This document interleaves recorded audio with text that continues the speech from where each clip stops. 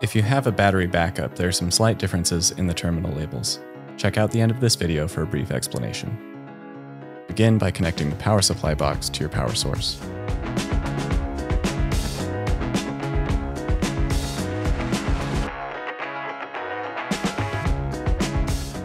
Connect the red wire from the magnet to the NC positive terminal on the power supply. Now connect the red wire from the fingerprint scanner to the 12-volt terminal on the power supply. The blue wire connects to the push terminal. Now wire one of the terminals on the push button with the black and orange wires from the scanner and the black wire from the magnet.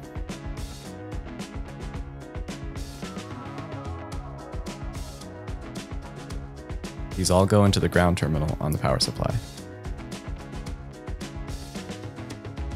The yellow wire on the scanner connects to the second terminal on the push button.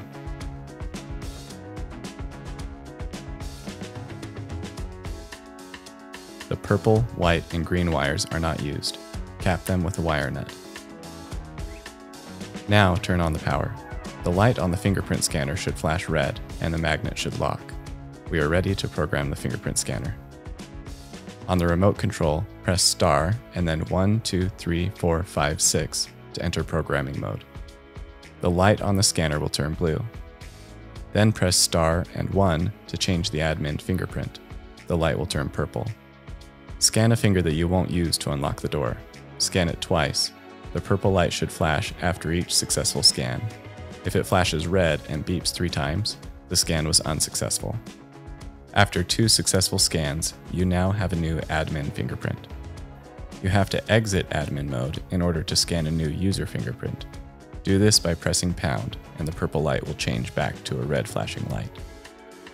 Re-enter admin mode by scanning your admin fingerprint.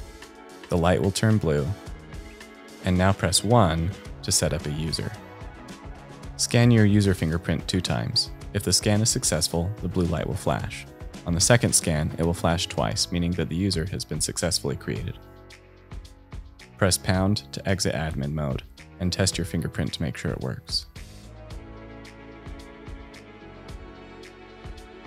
Be sure to also test the push button. If you have a battery backup, you can still follow these instructions, but the terminals on the backup are labeled a little differently. Instead of the common terminal, there's another ground. And all of the other terminals are the same, but they are positioned in a different order. Pay close attention to the terminal labels to make sure you're connecting the correct wires. If you have any further questions, feel free to reach out to our awesome customer service team at 888-458-5911.